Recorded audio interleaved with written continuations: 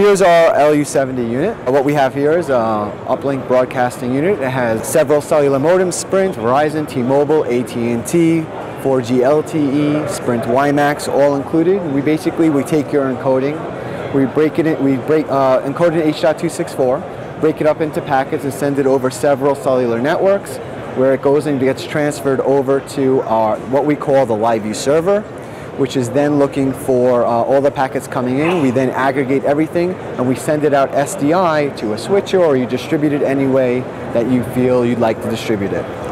So I'd just like to go over just some of the settings for you guys, if you can kind of take a quick look.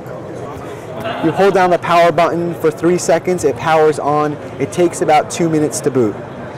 Then you hit connect. It connects all the modems, also another 1.5 to 2 minutes, so you're about 4 minutes. You hit transmit, you're on the air, and that's it. So a 3-step process. Now, you would think that's easy, but people we want it even easier. We want one-touch operation. So for this version, now what we did is, if you have your engineer or anybody really who understands the system, pre-configure the unit. And what do I mean by pre-configure? I know that when the guy goes into the field, he wants to do a live shot. So I'm just going to leave it on interview mode, quarter HD. We'll save that. I know what server he's going to connect to, 3U instance 1. So I'm going to leave that there. He's going to connect there. Now I'm going to go to options, settings, and I'm going to go to startup. So here's our one-touch operation. You can do power on only, which is the person does everything. Power on and connect, so the system, as soon as you hit the power button, it'll power on and connect, but you still have to hit play. And then the third one is, I want the system to do all 3 options. It's as soon as you power it on, it's going to automatically connect the modems. It's going to automatically start transmitting. All you got to do is power it on. So that's the final feature. One-touch operation. This is what our interface looks like, and I'll kind of go around real quick to show you. So you have the battery icon here with a charging indicator inside. You can see that. This is our camera indicator. It also tells you the format that's currently looking for. This is our signal indicator. Currently we're not transmitting, so it says no transmission information. Here is our status indicator, just saying it's online. If I were to hit transmit, it'll say transmitting. The LiveU logo, it kind of gives you some licensing and version information. We do have IFB capability. So if you were to put audio into the LiveU server, you can then connect to it here, and through a 3.5 millimeter speaker port. I don't know if you can see that. You can take the audio out and listen in for IFB. So there's a return audio feature. Okay. You can flip the screen back and forth if you have something on the other side that needs to see it. There's a rotate option. You can lock the screen in case you're afraid somebody might touch something and stop your feed.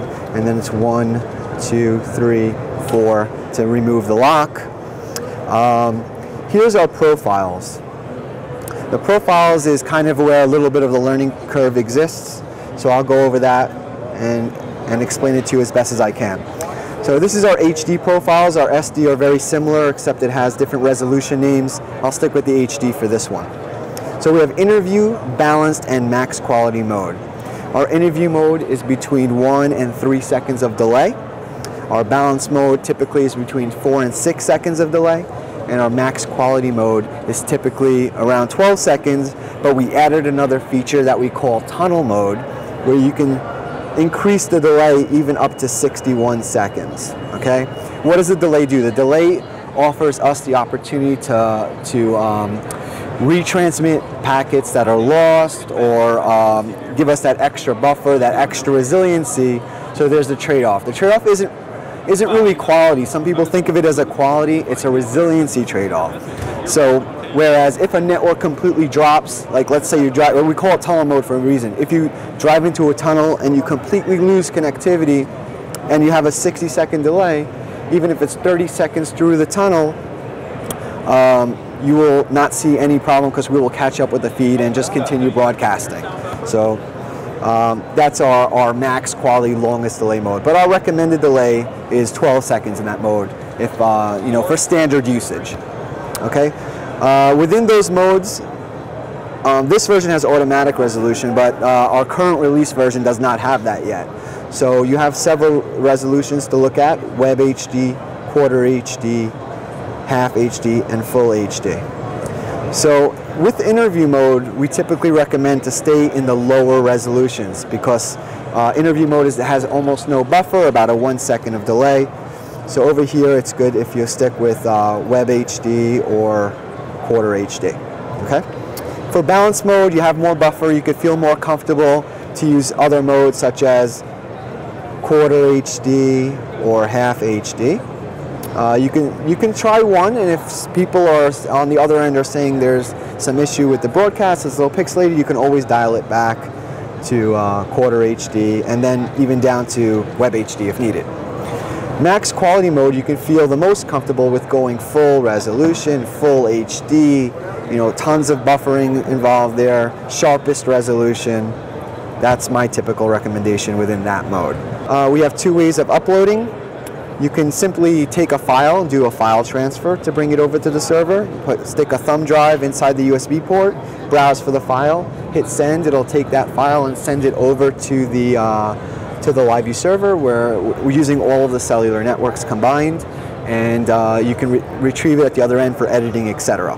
Our other thing is called store and forward. You can do three things. You can store your video on the unit itself, and you can dictate the video rate, so you're dictating the rate of within RH.264 in compression, and it will stay that rate. It may take 10 minutes to do a 2-minute clip, but we guarantee that you have the good quality 12 meg, or you can dictate, you can lower the feed. You know, as you could see, as I lower the video rate, you could see the recording time increases, so you have more capacity on the local server to store your feed. Once it's stored, you can then forward your feed. So you just browse for the feed you just stored, you hit start, it starts sending it to the server, it lands at the other end where you can or have it automatically play out of the SDI, or you can retrieve it manually and for editing. Then we have store and forward, which is basically it stores while it's forwarding, and all the other options are the same. You dictate the video rate, you can change the name, you can tell it to start playing out of SDI if you want, and etc. So you have that. We'll go just quickly through a couple of more features that we have here. If you go to options, and then you go to settings. So with this, we have 422 encoding, which is a much higher level of encoding with this release. So it's much sharper picture. We also have, if I go to, let me show you the interfaces, options, then interfaces. You can see all of the different modems that we have available. T-Mobile, one is a Sprint, one is an AT&T, one is a Verizon. And if I scroll down, you see the Sprint 4G WiMAX, you see the Verizon 4G LTE. We also have Wi-Fi, we have LAN interfaces. And then one of our new features for this version is we have a Wi-Fi GUI wrapper inside of our GUI itself. So you no longer have to exit and go to like Windows or some Wi-Fi manager. We manage it. So we simply go over there, and if that was an actual wireless interface, you would see all of the SSIDs, all the wireless networks here that you can choose and program and put in there for access. One more thing that we happen to have in this version is an access point. So all of our customers ask me, can we use your system as a hotspot? We got it for maybe a year now. So now we can do it. So we can now just click access point. You can choose which modem you want to use, and after you hit connect, there will actually be bit rate. So you can actually see which is the strongest. So you would see that T-Mobile has 800K. So okay, that's my strongest. Let me use that guy for my access point. You assign some password, etc. And then you go ahead and hit start. And now you can open up your laptop and you'll see LU161904 will be an SSID. You connect to it, and this is actually giving you internet. So that's a feature that's been requested for a long time. Here's our LU70 unit, one touch operation.